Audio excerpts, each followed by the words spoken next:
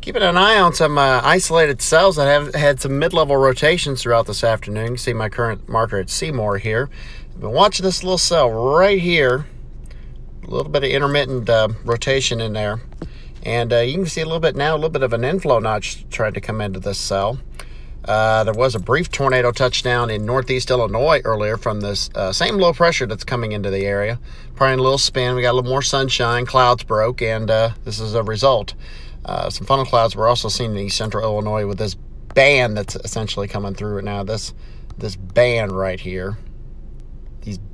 This band of storms, and like I said, in the last few frames there, it looks like it's starting to kind of take a little bit of a kink to it. So we're going to keep our eyes on that, and view out the window looking west right now. Nothing spectacular or anything, but we're just going to see what happens. And stay tuned to the pages and everything, or your local weather outlets, in case a warning is issued.